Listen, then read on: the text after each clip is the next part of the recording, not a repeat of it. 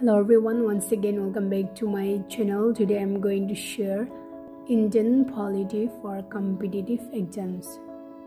Let's begin. Who appoints the Chief Election Commissioner of India? President. Who decides the number of judges in a High Court? President. Which High Courts has the largest number of benches? Guwahati High Court. Which country's constitution is the world's longest? India. The Election Commission is established under the Article 324.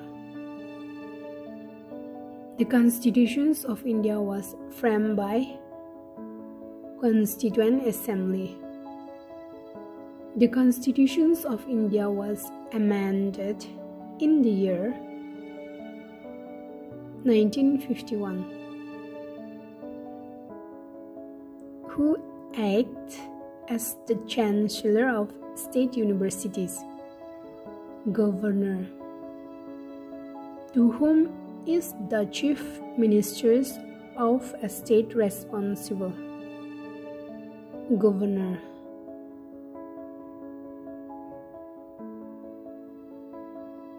The minimum age for the members of Rajya Sabha is 30 years. The minimum age for the members of Lok Sabha is 25 years. Thanks for watching.